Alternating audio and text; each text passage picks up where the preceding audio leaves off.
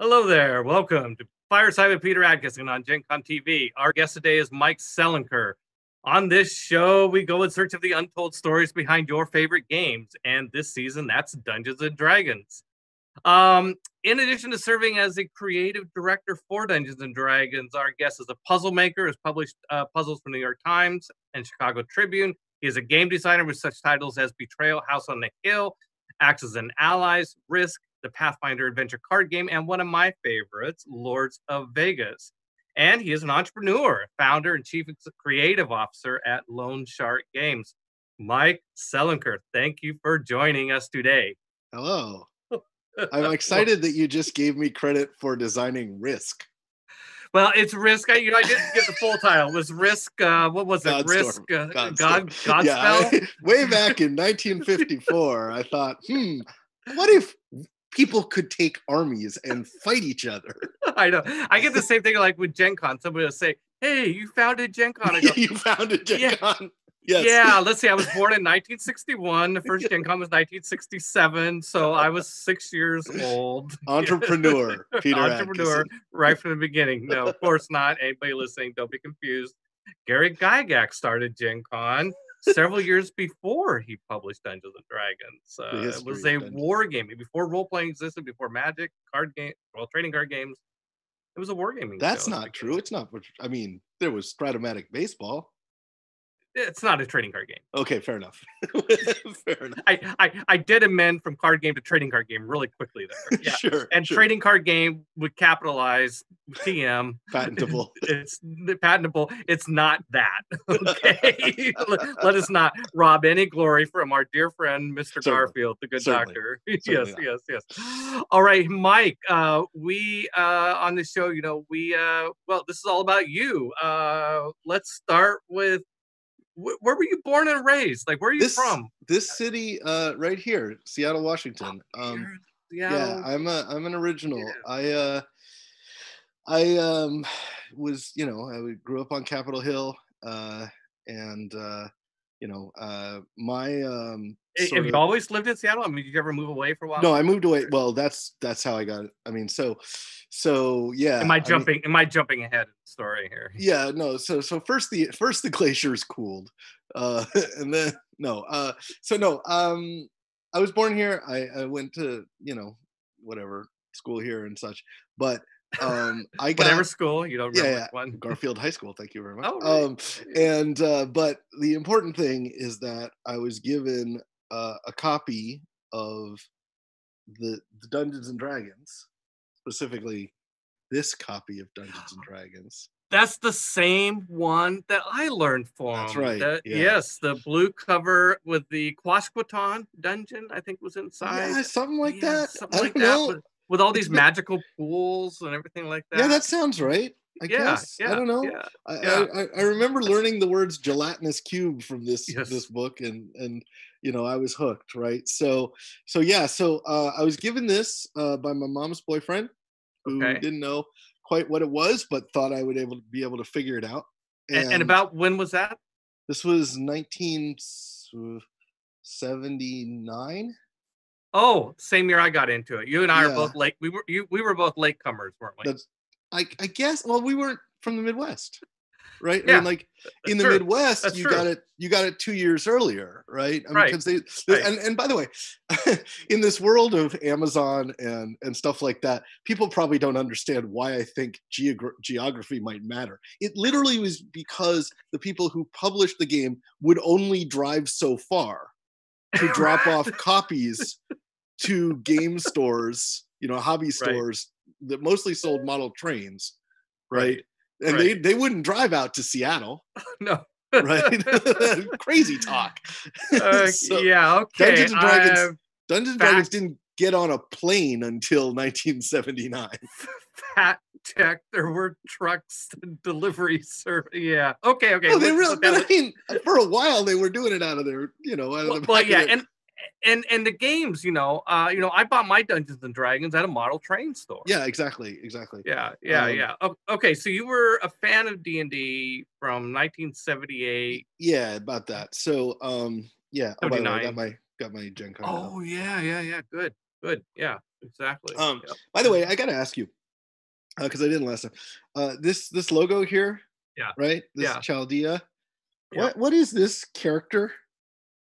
Because that's like a TH in Greek or something. Oh, it's the E in Chaldea. Uh-huh. Yeah, okay, sure. Anyway, totally with you. Anyway, so I did that. I played the game. I had this is going back. So I had a basement. It was kind of weird. So I lived in a house and I lived in the basement. Now that sounds really dark, right? But what it meant was I had this sort of little 3-room apartment of my own. Oh yeah. And I had a little bedroom, I had my music room, and then I had this sort of big room with a big table in it. And at the end of the table, I had 2 airplane chairs. Right? Okay. Yeah, so they were airplane chairs, blue airplane chairs. You know, they even had the cigarette holders, or the ashtrays and stuff. And so, and I would sit in this, and you have to remember that I'm like 12, right? But I'm sitting in these chairs, and my friends are like around this really large table, and we're like playing Dungeons and Dragons. And I mean, we felt for the first time in our lives that we were like, powerful people, right? We're adults, whatever. And so yeah, I ran that game for my friends. And very quickly I looked at it and I went, this is good, but I could write this. That was the thing about D&D, that it inspired so many of us to want to add to it. You know why? Or change it. I hate to say this because Gary Gygax was a good friend of mine. We did a lot of things together. But I'm going to say this, it may not have been the most well written thing. Yeah. Because people like me at age 13 could imagine themselves doing it. Like if he had like written it, and it was unapproachably difficult to write material like that, maybe we wouldn't have found it so inspiring. I think there was a lot of like, oh, this is great, but I got to fix it. I got to do it. Yeah, I got to be the person, right? I got to make my own version of it. And I think it started. But I think that also came out of wargaming, and so much of what role playing was the idea that you're the dungeon master and that you can that you were empowered by the game to do exactly that. It changed your frame of mind. It changed your mindset from playing a game where there's a board and there's pieces and you follow the rules, to a game where you make up your own rules. Oh, I get to make up my own rules. Well, okay, let's start here. I'm going to make up a whole bunch of rules. And they gave you a place to do it, which was kind of interesting. So like back then, Dragon Magazine, Polyhedron, later Dungeon Magazine, and there were also other publications like White Dwarf and things like that. If you had something to write, they were desperate to get it, right? So how does this lead into you having a career in this business? I mean, basically, I put myself through college doing it, writing. So I wrote various things for the for Dragon and for the RPGA, and I got. So what did you do? Did you just write? You just write in and say, "Hey, I got this article." No, that's what I'm saying. Is I just did it. I was 15 years old, and I just went, I can do this. And I wrote. I think the first thing I did was maybe a crossword puzzle, but pretty quickly thereafter, I was writing full modules, full adventure modules. I did a bunch for Polyhedron. I did a bunch for Dragon. I think I did the very last adventure that was in Dragon Magazine before Dungeon launched, and then I was in like the first couple issues of Dungeon. If you were in college and you started with 12, so this is probably in the late 80s by the time you were. Yeah, so I left high school. I moved to Chicago, which was also, it wasn't planned, but it was incredibly fortunate that I moved to Chicago for college, because I then got to play in the campaigns of everybody. I would go to Lake Geneva because it was just a little bus ride away, and I played in Skip Williams's campaign and Penny Mentzer's and with John Pickens, and with I played with Gary Gygax. I played with everyone, awesome. Right? And awesome. So, and at the time I was just sort of this, I was a kid, right? At this point I was 18, but I already knew that I could, I already had the bona fides of having been published by these people. So, oh my God. So I'm feeling embarrassed that my initial email was like, Mike, I feel like maybe you've done something with D&D, but I'm not sure. Should you be on my show talking about D&D? And you're like, you stupid idiot, Peter. Of course you don't. I don't think I said that. This wasn't the time. This wasn't the time I said that. Yeah, not this time. Right. Right. Okay, I'm getting it confused with all those other times. Yes. Yeah. So, we did work together after all. That's right. So you got to play with all those guys back in the day. Skip. By the way, Skip Williams is going to be my guest next week. Oh, and you cannot do better. The Sage himself. Oh, I love Skip. Skip. He's just calm, mellow. He's the best. He's a good guy. Yeah, he's the best. So I did that. And you put yourself through college writing adventure modules. Yes, for adventures. Pretty much. I had no idea you went to college. Yeah. You know how one of my favorite jokes is, do you know how if somebody went to Northwestern University? They'll tell you. They'll tell you. I just told you. Yeah, I did that. I was a full-time journalist, but and I did a lot of serious reporting and work on things like hate crime legislation and all sorts of things like that. Like I did real serious stuff, but the more serious stuff I did, the more Dungeons and Dragons I wanted to write. Yeah. Right, because the more I wanted to be like, in my spare hours, I'm like this. And then you called, right? So I did all sorts of things freelance for a while. The first, I managed to grab a ton of my stuff from downstairs.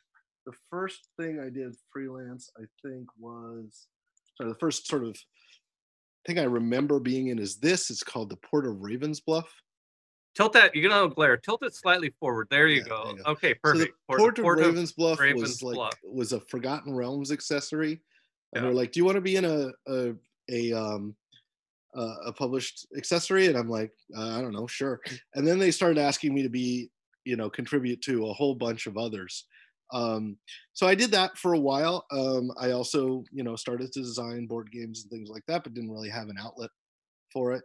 And before we get to my call, so I don't want to divert from D&D too much, but you're probably, one thing that's very interesting about you, especially vis-a-vis other game designers, is that you're also a puzzle guy, and you've had puzzles published, like New York Times, Chicago Tribune.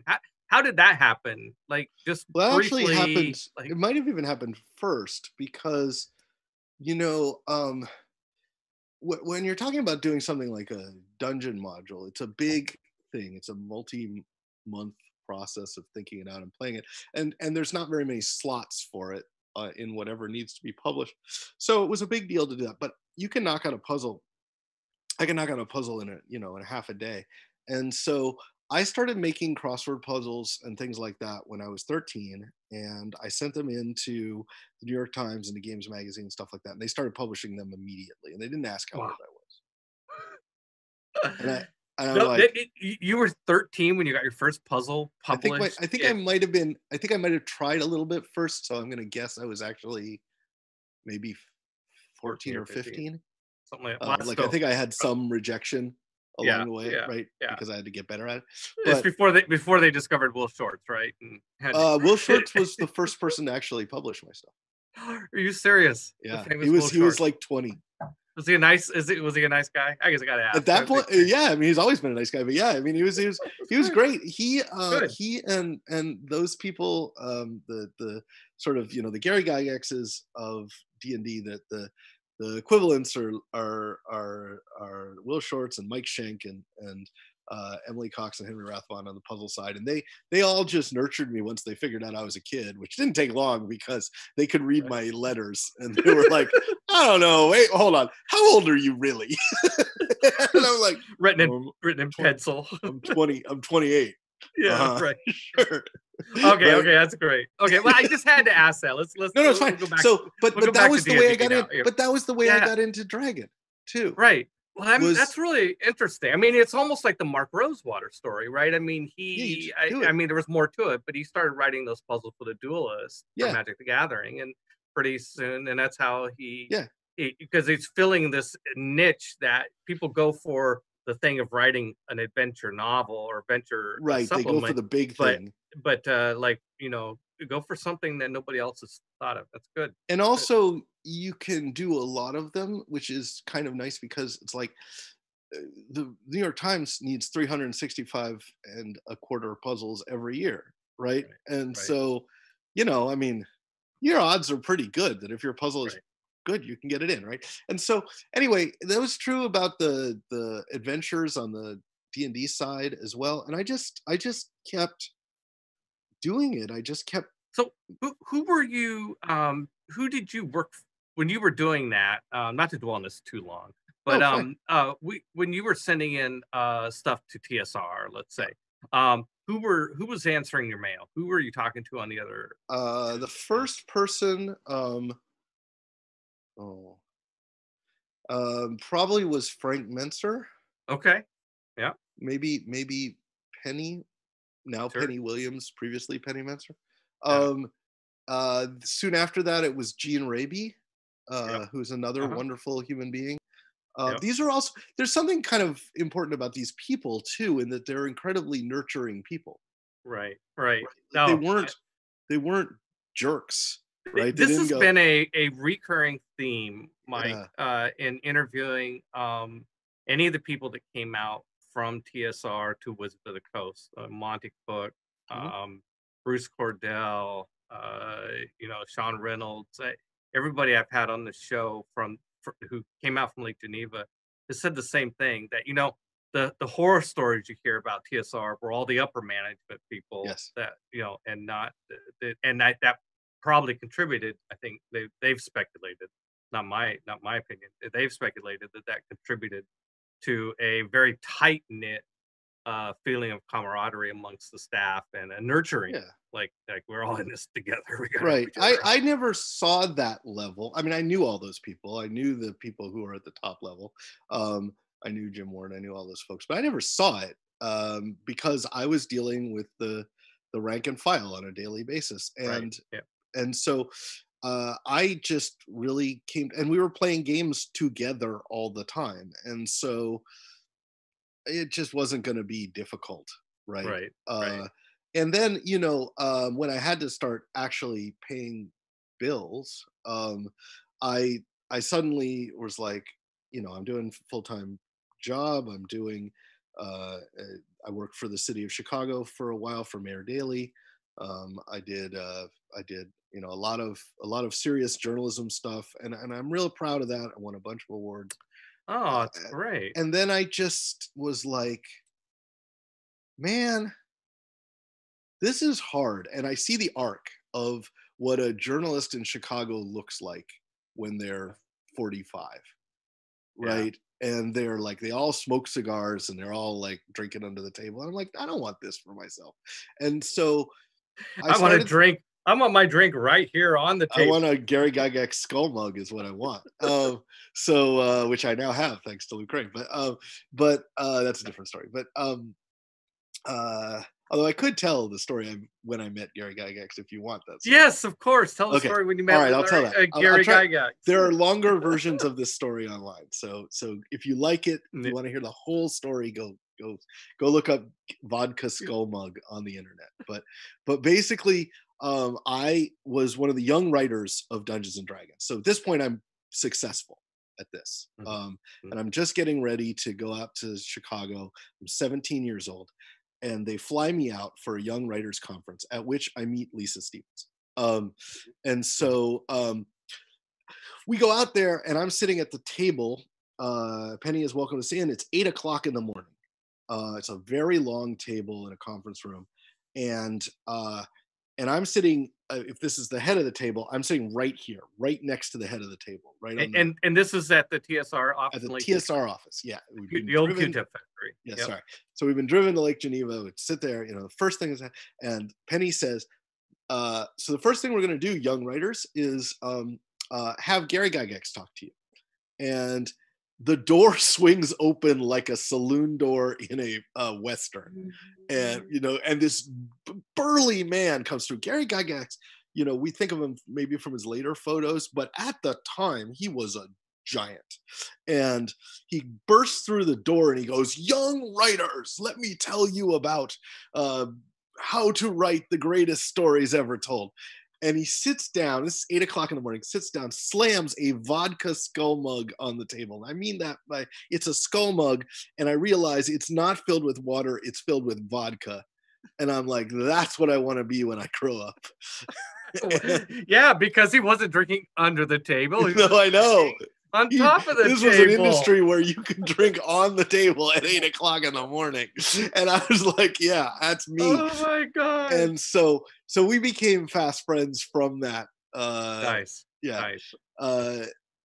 That's a great story. Yeah. So there's a longer version of it, which is probably funny. Yeah. All right. But anyway, so I got to meet all these people, and I never wanted to work in Lake Geneva. That's really important. I just was like, I'm a city kid. I want to be in Chicago. I want to be in Seattle. That's it. I don't want to be in some podunk town in Wisconsin. That's not me. So flash forward to 95. You call. So you're thinking Dungeons and Dragons is neat. I want one. And and so you're like, pretty much it. Yeah. That's exactly. Pretty much it. Yeah. So you flew me and a few other people out, and we met for the first time, and you pitched me on this vision of creating a company where there were RPG designers and card game designers, and they worked really closely together, and there were events team designers, and that it was, instead of like this siloed operation, there was all sorts of free flowing. And I'm like, oh man, this sounds pretty good. Yeah. So okay, not all of it came true, but okay. Well, the time there were some parts of it came true. Yeah. Good, enough of good. it. How about enough of it came true? I'll take that. I'll take that. Enough of it came true. You weren't lying. Right. So we get out there. I start making all sorts of things. I start working on both RPGs and card games. And we, by the way, you came with Tailwind, right? So Tailwind Woodruff, Tim Beach, Wolfgang Bauer. And Tim Beach. We were a tightly knit unit. Right. And we weren't going to get broken up. We were either going to come as a group or we weren't going to come. Right. That was possibly one of the weirdest interviews I can imagine you've ever been in, where you're like, see this wall of people in front of you and are like, well, if you want one of us, you want all of us, or you get none of us. Yeah, I remember that, and I respected that. Like, I was like, okay, these guys. First of all, what I liked about it was like, okay, these four people like each other well enough that they're willing to, be, brinksmanship a little bit. A little bit. To stand by this idea, and what kind of a jerk would I be if I tried to break it up? But that means that they believe that they work together really well. Yeah, and they complement each other well. And you always worry about how people will fit into a team if you hire somebody one-off, right? Right. So we just brought the team. Yeah. And then we got to work with a person who I'm sure if you haven't had on here, I'm sure you will, which is Jonathan Tweet. Oh, yes. Yeah. Well, yeah, I have to admit, Jonathan was the first person. Yes, of course. Yeah. One of the first people I reached out to. So, I mean, so Jonathan's my favorite game designer in the world. Just simply the best I have ever met. I would have to lump him with Scaff and Richard, but yeah. Yeah, I mean, I love both those guys. I love both those guys, but I mean, if I have to, like, if we're building a Mount Rushmore, we'll put 4 people on there. If we're building a Mount Rushmore with one head, it's Jonathan Tweet. Right. Also, don't build Mount Rushmore with one head.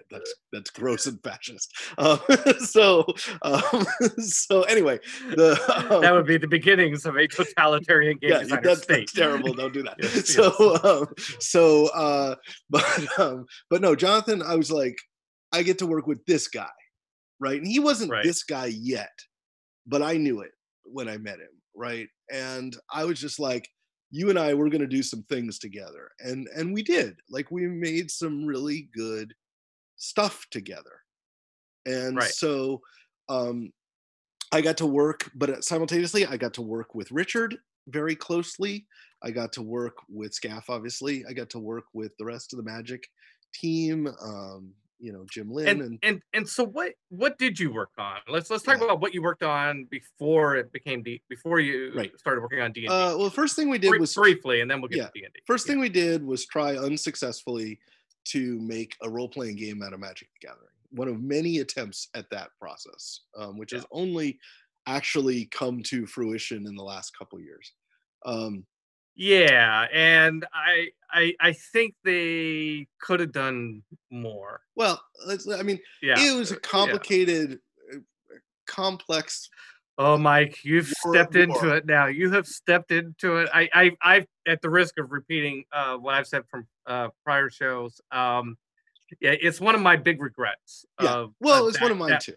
That we could not get, even after we had Dungeons and Dragons, when it was clearly the right thing to do.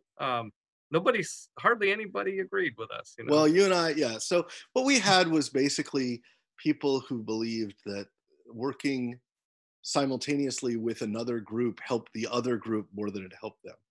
Yeah. And that is a flaw in maybe in the selection of those people, right?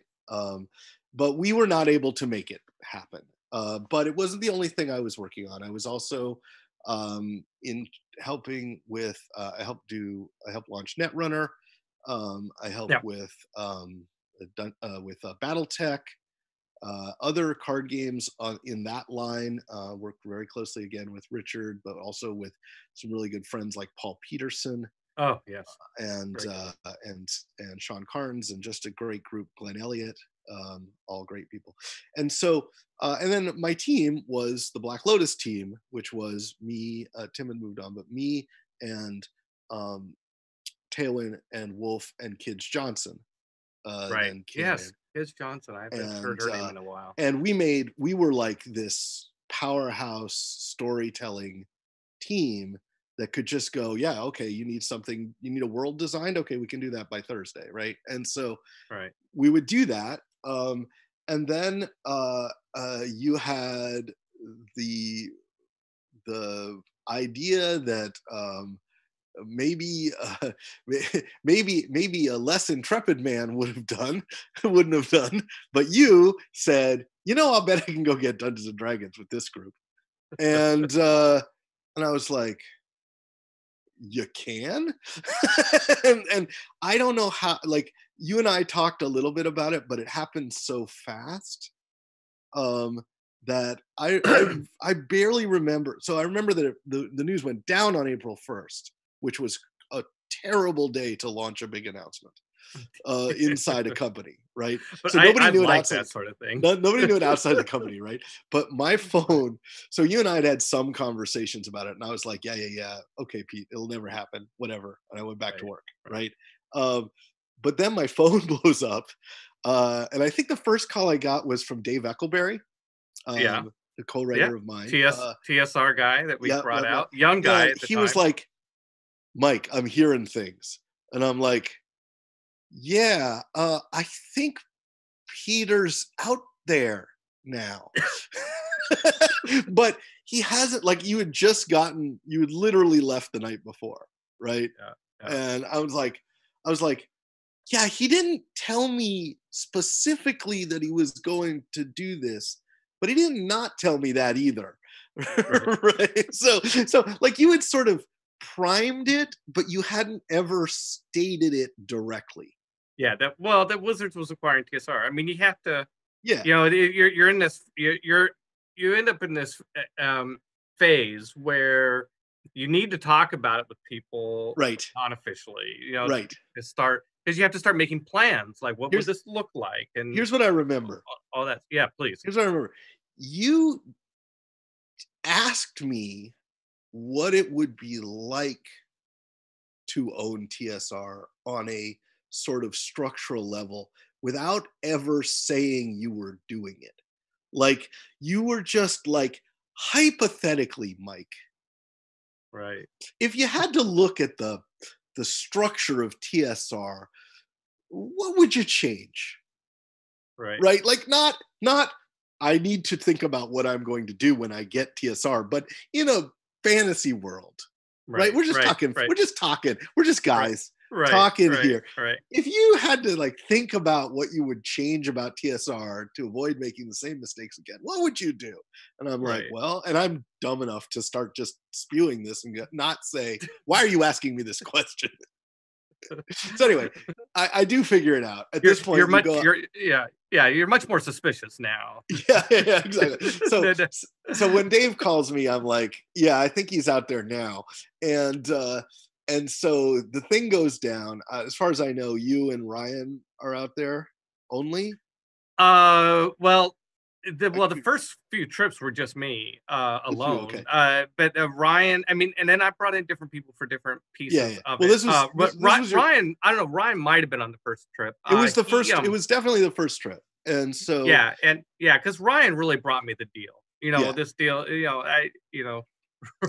Ryan's a colorful character. We're going to talk about him in a second. Yeah. So, I will always owe Ryan a debt for bringing me the TSR deal. That's right. So anyway, so it goes down, and you fly back, and this is one of my favorite. I've had hundreds of conversations with you. This is my favorite conversation we've ever had. So you fly back and you call me into your office like that day, or maybe the next day or whatever, and I said, so you did it? He said, yeah. You say, yeah, okay, I did it. Okay, great. All right. So, who can't come? And I'm like, what do you mean? I'm like, you know who is not allowed to come to this company, but I don't. Who can't come? And I'm like, oh God. And literally we went through every single employee in the building that I knew. I didn't know everybody, but I knew 40. I knew like 40 people. Right. And you knew like 10 of them. Right. And I was like, okay, we're going to go person by person. And we started with the really great ones, right? Let me tell you about Cindy Rice. Yeah. Right. Cindy Rice, Skip Williams. Yeah. Let me tell you about Skip Williams. Let me tell you about, right. And we went through it and you're like, God, these people all sound great. I think this was a great. And then we started and it got darker and darker and darker as we went down the list. And I'm like, and then no, and then no, and then no. and you and I together, I'm sure you had many conversations like this. I'm not saying I was the only one, but I remember in that conversation, you took incredibly good notes, and that version of the company, the version that I would have, if I were running TSR, would still be there. You literally brought into the door a month later. Ooh, glad this has a happy ending. Yeah, no, I mean, all the people who came were gems. Yeah, every single one. Some of them had a harder time dealing with Wizards culture than others. Right. But they also had me to deal with. So that was the other element, right? Was that you said to me, I need you to be part of this. I need you to be in this division.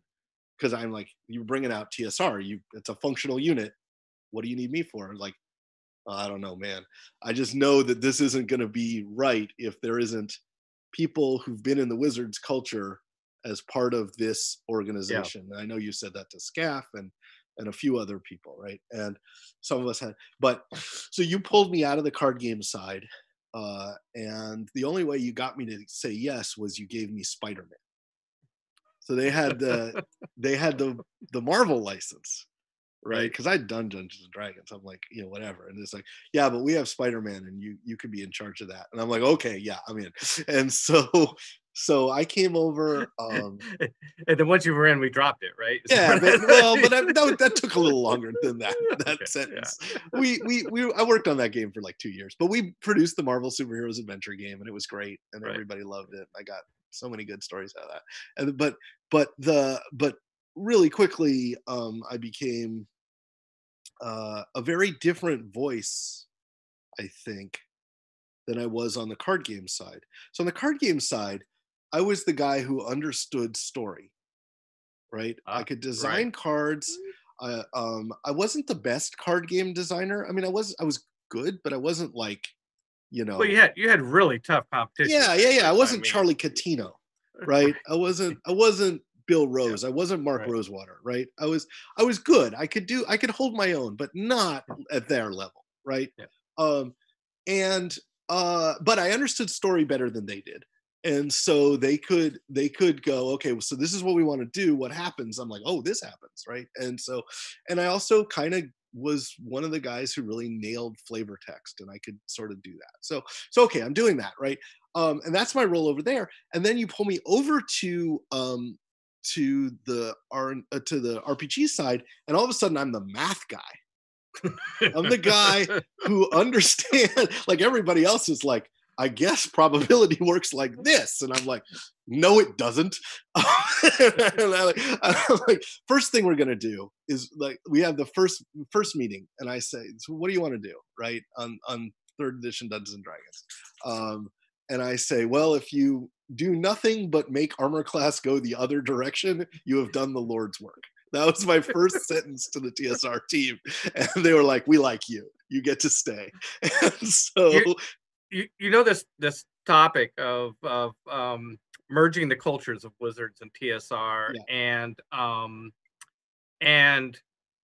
it was one of the most complex sort of social things I had to do in terms of trying to watch my words and be careful what I said and still communicate a point, which was this idea that I felt that I'm going to say this fact, the Wizards R&D team was incredibly good at hardcore technical game design, but not at story. And the TSR group was the opposite. And the TSR group knew D&D and knew the D&D customer base really well, and knew a lot about publishing Dungeons and Dragons and campaign settings, but they weren't the best technical game designers. And so trying to kind of gently figure out how to say that without saying it, and figure out how to try and address the issues structurally was a challenge, but I think we did it.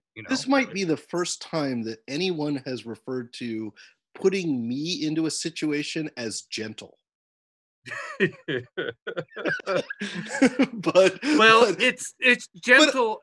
It's gentle as compared to how one could approach these topics. Exactly. Right. I mean, it's like, the other example is putting Jonathan Tweet on the 3rd edition design team, and then eventually having him run the design team. That's not a gentle move, but it's a structural move. Right. But you do it with kindness and with, come on, guys, let's. Let's. And I think that, what better You can't do better than. I mean, see, here's the thing. When I came in, I was the guy who probably could handle the hardcore math of it better than anybody, but I wasn't alone. Jonathan could do it. Monty could do it. There were people who could handle it, and we needed like organizing principles. And so, I took on the position that there's a Hippocratic way to reboot Dungeons and Dragons, right? Which is, we do no harm. We change what we need to change to make it like we produced it today, but people will recognize everything in it. From 2nd edition, we'll put the demons back in, but whatever. It'll basically be a soft reboot, right? Right. And then there's another position which I articulated, which was the a much more brutalist approach, which was, we're going to say that Dungeons and Dragons is a great game and not look at it again. We're going to design the game from the point of, we all know how to play it, but it's over there. Right. And we're going to redo it from scratch. And I felt that, we had a fairly big team, that since I wasn't the person who had to do it, since Monty and Jonathan and Skip were going to actually write it, that I could say stuff like that and not have a stake in it. Yeah. Whereas they would have, especially when Scaff was on the team, they would have really serious fights over these things. And I could, for want of a better term, I could just sort of say, well, here's the outcome of that taken if you actually do it. And here's the outcome of this if you actually do it. And neither of them are wrong, but we should have organizing principles. And so that's when Bill Slavacek gave me the control of, he made me the creative director of the introductory product line. Right. So that's this set. Yes. Right? I remember that product. Fantastic product, by the way. Yeah. So, and Ed Stark was the person who started it, and Andy Collins. Like, I don't want to paint myself as being essential to this project. What I want to say is that I was, I had a bit of a hand on a part of the tiller.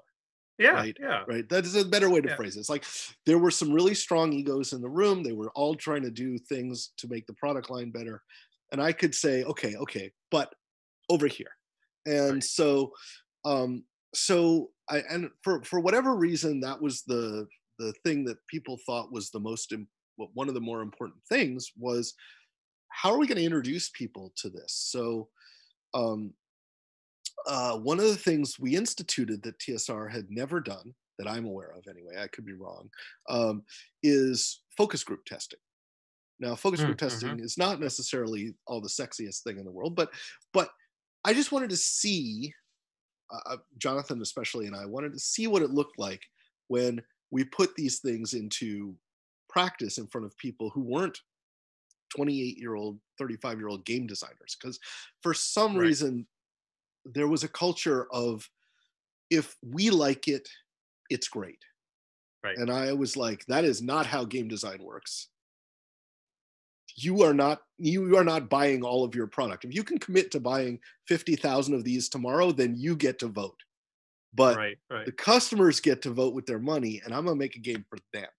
And so, we one of my favorite focus group tests we ever did was this first test of that box, where we had some kids come in, and there's a unicorn in the thing, and it's asleep. And so in a dungeon room, and you're like, okay, well, what do we do? And the kids walk in, okay, well, I want to wake up the unicorn. Okay, well, what do you want to do to wake up the unicorn? Well, I pat it, and it doesn't wake up. Well, I talk to it. Well, it doesn't wake up. I stab it with my sword. And behind the glass, everybody's jaw drops and went, what? And the person running the game says, well, that doesn't work either. And they go, okay, well then, I look around the room and I go, oh, holy cow, they're button mashing. They're basically just taking their Xbox controller and just hitting it to see what pops up, right? And eventually they find the chalice in the room with the potion that gets the unicorn to wake up. But it didn't matter. The dungeon master who was running it, who wasn't a professional game designer at all, knew better than to describe the gout of blood that would fly out of the unicorn's throat when it was stabbed by the kid, right?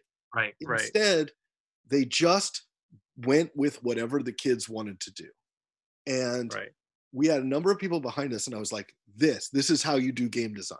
And so I think that's that culture that Jonathan and a number of us tried to implement of, no, seriously, you don't just write it down and then play it with your friends once. You put it through the paces. Really made for the greatest RPG release of all time. I got something out of it that I don't think a lot of people have seen. So we made, what I think is the best-selling RPG product ever, maybe? Well, I think that was true for a while. At least at the time. Yeah, I think that now the franchise is bigger, Wizards is bigger. Yeah, maybe. So I'm sure 5th edition is. But here's something that doesn't exist on most copies. I don't know if you can see this. That's my name. I got a gold embossed version of the book with my name on it, right? So even if I forget I was there, this book is going to remind me for the rest of my life that I was part of a pretty amazing team that made an excellent RPG. And awesome. I was really proud to be a part of it. That's awesome. Yeah. Hey, I want to go back. We have a person, Left Coast Scott, who's been saying some really nice, kind things about our show on chat. I have not been looking at chat. I'm sorry. Well, that's okay. That's my job. I try to talk to you and look at this at the same time without anybody noticing, but you can't really do that. He going clear back to the Magic and D&D or Magic and RPG combo. He mentioned that it was mystifying that it took 20 years. For this to happen. And I thought I would just add one comment about that period, because we never really explained why it didn't happen. And and I think fundamentally at the end of the day, it was that, and I don't want to paint sort of Wizards at the time as being too siloed and there being a lot of antagonism. It was just a tiny bit of that. It was that really at the end of the day, the Magic team didn't want to have a D&D Magic supplement, and the D&D team didn't really want to have a Magic the Gathering D&D supplement, right? There was. I'm gonna tell you what. I'm gonna give you my answer to the question. And I don't care who knows it. The reason it didn't happen was because there wasn't enough women in the room. There was a bunch of rutting male,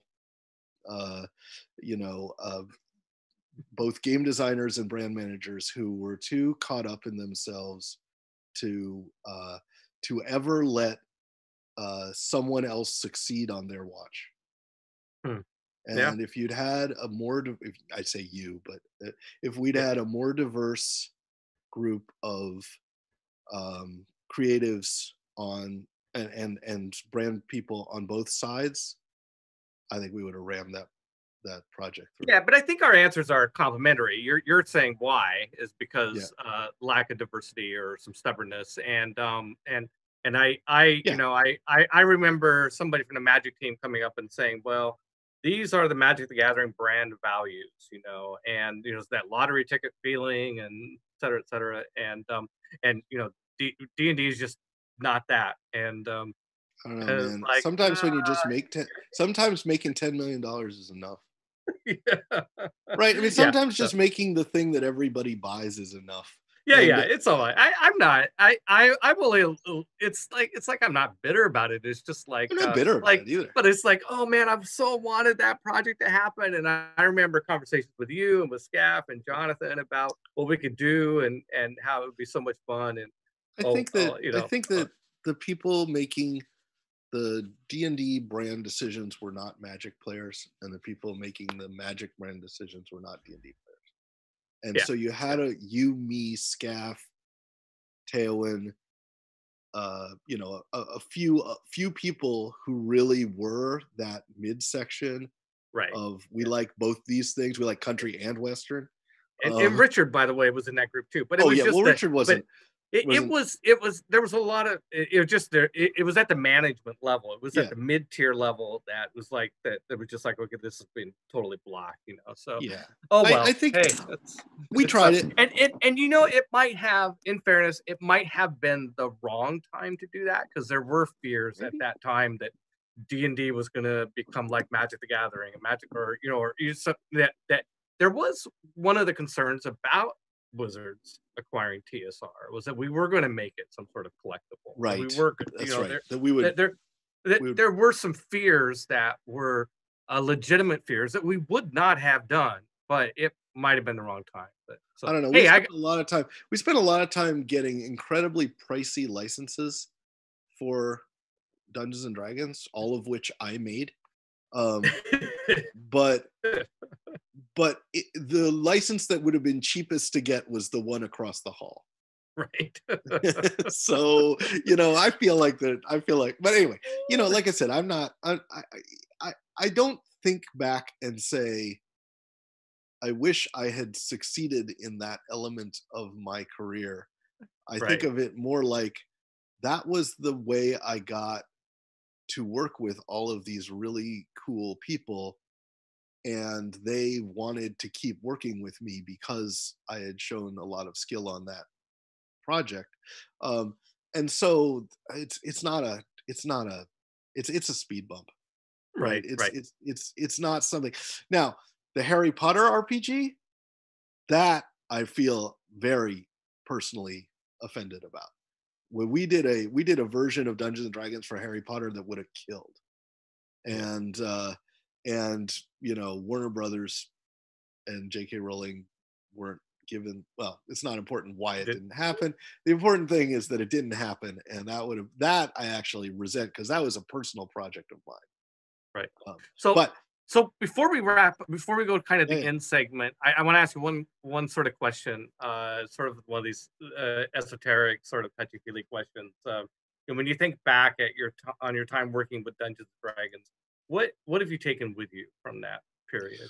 Well, I mean, Dungeons and Dragons is the most powerful influence on me other than my parents, without any question. Like, I'm a storyteller. I'm a public speaker because of it. I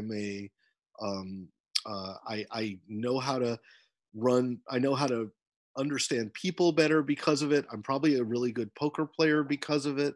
Like, it's affected every aspect of my life. And so, and the fact that Dungeons and Dragons is now cool means that I was also kind of willing to do something that turns out to be a pretty good life choice as well. I think isn't it cool that D&D is cool now? Yeah, I mean, it's interesting that it's actually kind of in a post-cool phase. Like, now it's just part of the culture. Like, for a while, so it was like that's what I meant.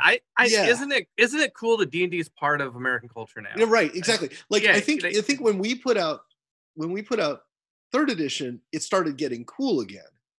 Yeah. But then it just sort of became like Settlers of Catan or games like that, where it's just like, yeah, those are games people play, like Dungeons and Dragons. And like, you can say that sentence completely flatly now, and nobody even blinks. So yeah, I think it's been, for me, it's been a really good ride. I've continued since I left Wizards in 2003. We helped launch Acquisitions Inc. We did all the set design for that. In fact, my favorite thing that I ever did for Dungeons and Dragons isn't in a product. It isn't in a it isn't in a magazine. It isn't anything like that. It's the time we dropped a 30-foot version of the idol of from the Player's Handbook cover on a stage at PAX, right?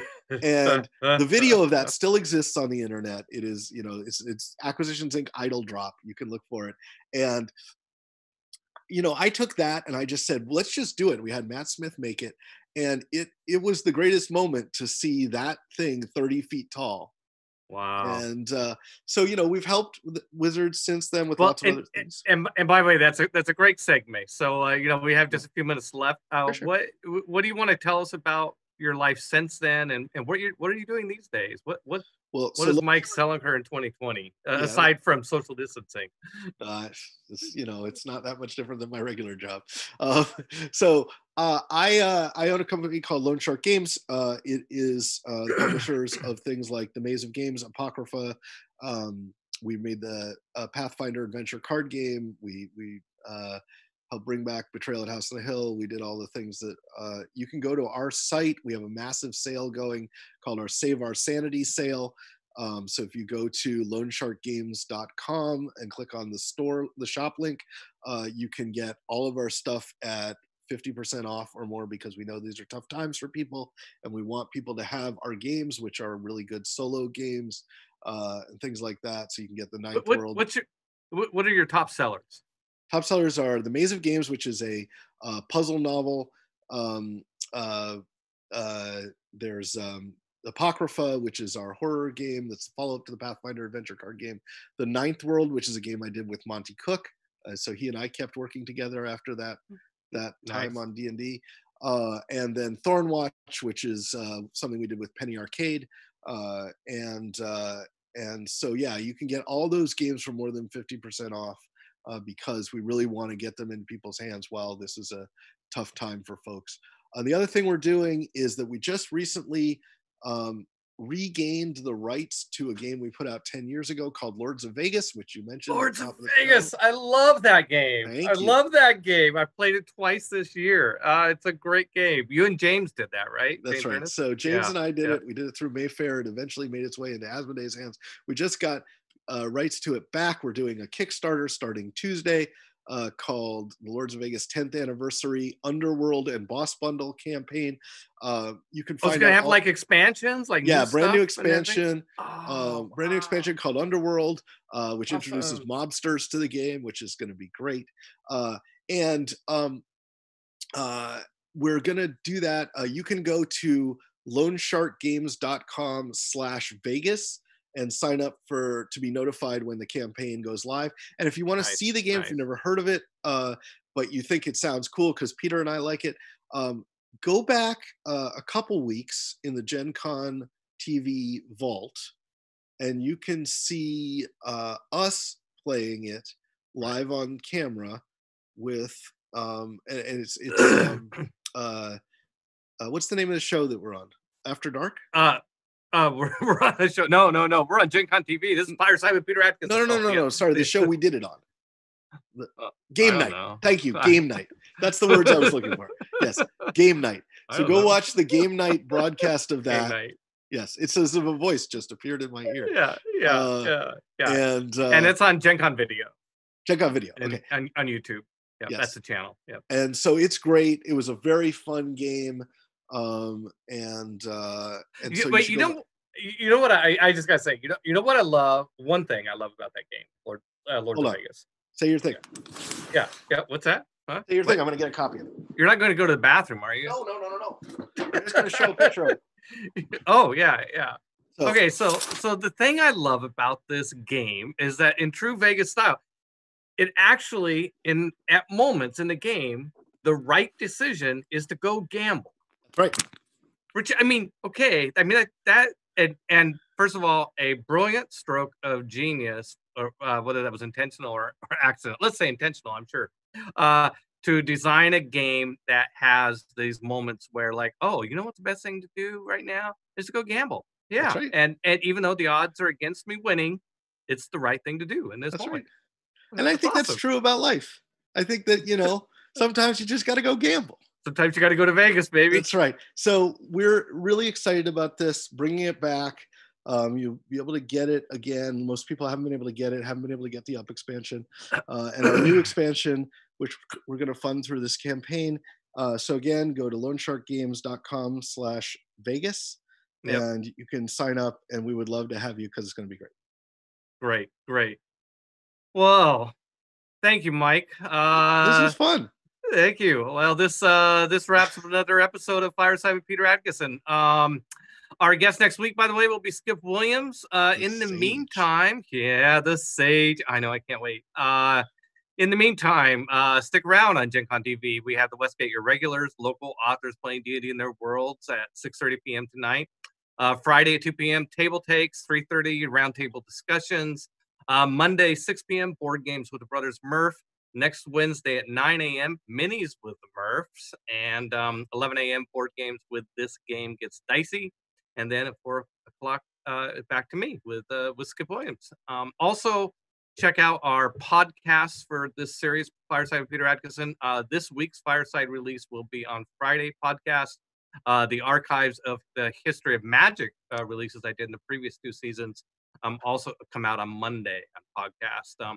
So please remember to follow or subscribe and turn on your notifications for the channel. If you miss a show, you can find all of our streams on YouTube just one day later.